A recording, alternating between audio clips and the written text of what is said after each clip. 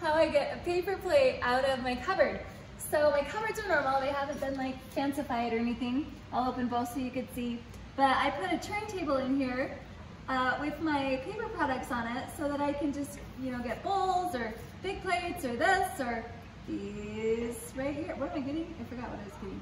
Let's get a paper plate. 3, 4, because it's a crazy day. We're having paper plate dinners. So take a paper plate apart. It's a double show. But I can show you how I get one and how to separate them. Ta-da! And that is how it's done.